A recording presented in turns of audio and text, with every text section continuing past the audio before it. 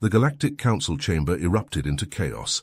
Stunned alien representatives shouted in disbelief at the hologram of an enormous human warship. The UNSC Leviathan utterly dwarfed the Council race's mightiest dreadnoughts. For centuries, the Council had restricted the size of its members' vessels, ensuring no single race could dominate the stars. The humans had shattered that fragile balance overnight. Admiral Chris Adams stood before the enraged councillors, his face an impassive mask. The seasoned commander had seen the horrors inflicted on human colonies by the Council's inability to stop pirate raids. Thousands had died. Millions more would perish if nothing changed.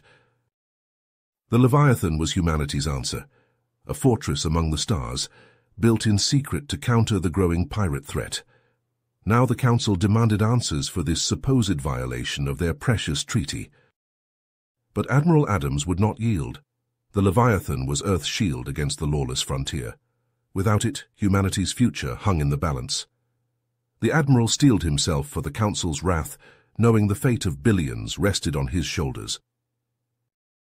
Admiral Adams stood on the bridge of the Leviathan, his eyes fixed on the viewscreen displaying the Vega system. The once peaceful colony had been ravaged by Zorax's pirate fleet for months, leaving its inhabitants living in constant fear. But today, that would change. "Admiral, we're entering the system now," the helmsman reported, detecting multiple pirate vessels in orbit around Vega Prime. Adams nodded, his face a mask of determination. "Raise shields and prepare for battle." As the Leviathan approached the pirate fleet, Zorax's ships turned to face them. A barrage of laser fire erupted from their cannons, slamming into the Leviathan's shields, but the human dreadnought's defenses held firm, absorbing the attack without even a flicker. Zorax's face appeared on the viewscreen, his reptilian features twisted into a snarl. "You dare challenge me, human? My fleet will crush your pitiful ship." Adams smiled coldly. "You've terrorized our colonies for the last time, Zorax. Surrender now or face the consequences." The Korgothi warlord laughed. "I will never surrender to a weak species like yours." "So be it," Adams said. "Tactical. Lock onto Zorax's flagship and fire the main cannon." A brilliant beam of energy erupted from the Leviathan's bow, striking Zorax's ship dead center. The pirate vessel exploded in a blinding flash, reduced to nothing more than a cloud of debris. The other pirate ships scattered, trying to flee the Leviathan's wrath. But it was too late. The human dreadnought's point defense lasers cut through them like a hot knife through butter, turning the once fearsome fleet into a field of wreckage. "Admiral, we're detecting a single life sign aboard one of the damaged ships," the sensor officer reported. "It matches Zorax's bio-signature." Adams nodded. "Send in the Marines, I want him alive." Within minutes, the Leviathan's boarding parties had secured the pirate warlord, bringing him before Admiral Adams in chains. News of the Leviathan's victory spread like wildfire throughout the galaxy.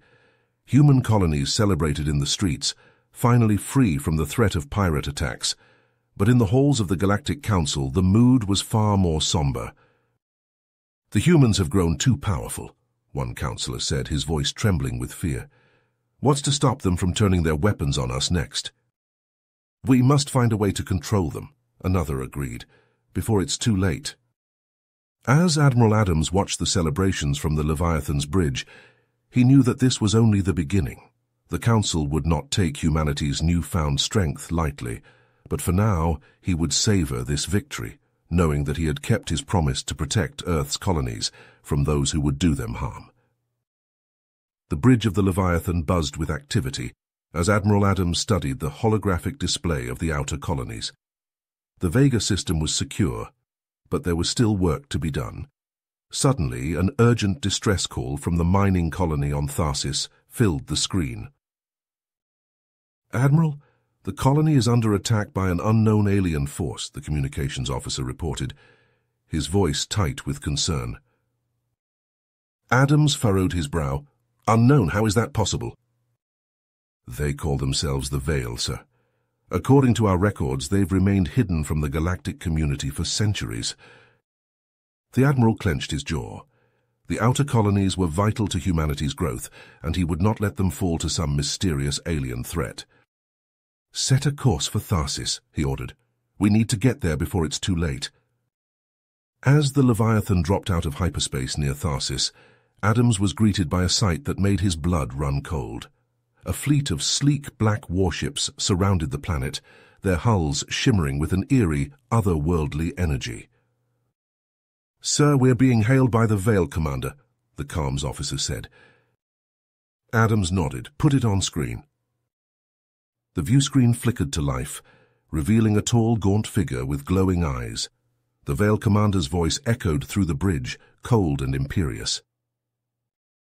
"Human vessel, you are trespassing in Veil space.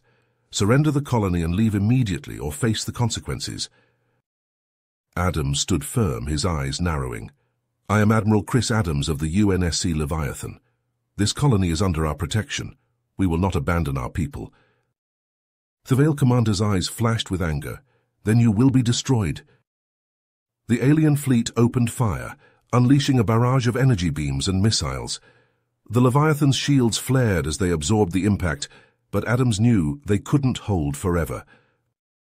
"Return fire," he commanded. "Target their weapon systems and engines." The Leviathan's guns roared to life, sending streams of superheated plasma toward the Veil ships. The alien vessels were fast and maneuverable, darting in and out of range as they continued their assault.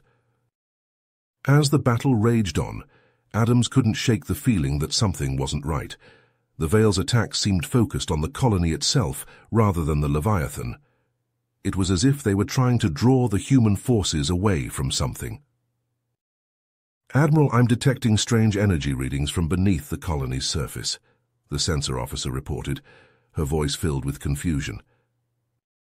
Adams frowned. "What kind of energy readings?" "I'm not sure, sir. It's unlike anything we've seen before." The Admiral's mind raced. The Veil's true objective wasn't the colony. It was something hidden beneath it, something valuable enough to risk an all-out war with humanity. As the Leviathan continued to carve a path through the Veil fleet, Adams knew they had to act fast. Whatever the aliens were after, he couldn't let them have it. The fate of the outer colonies, and perhaps all of humanity, depended on it. As the dust settled on the mining colony of Tharsis, Admiral Adams met with Dr. Elias Novak, the lead scientist of the facility. Dr. Novak's face was etched with concern as he led the Admiral into his private lab. "Admiral, there's something you need to know," Dr. Novak began. "The Veil's attack on our colony wasn't random. They were after something specific, an ancient alien artifact known as the Nexus." Adams furrowed his brow. "The Nexus, what is it?" Dr. Novak brought up a holographic display of a strange, glowing object. "It's an immensely powerful energy source, buried deep within Tharsis' crust. I've been studying it in secret for years, trying to unlock its mysteries, but if the Veil gets their hands on it, they could gain a significant advantage over the rest of the galaxy." Adams finished, his voice grim. Dr. Novak nodded. "Precisely, we can't let that happen." Adams turned to his second-in-command. "Lieutenant, have the Leviathan maintain orbit around Tharsis. I'm taking a team down to secure the Nexus." The Admiral gathered a squad of his best Marines and a handful of scientists, including Dr. Novak. They boarded a dropship and descended into the mines, the weight of their mission heavy on their shoulders. As they navigated the narrow tunnels, the sound of gunfire echoed through the caverns. Veil forces had already infiltrated the mines, determined to claim the Nexus for themselves. "Contact front," a Marine shouted as a group of Veil soldiers emerged from a side passage. The humans and Veil clashed in a series of intense firefights, the confined space of the tunnels making for brutal close-quarters combat. Adams led from the front, his rifle barking as he cut down Veil troops with precise shots. They pushed deeper into the mines, the resistance growing fiercer with each step.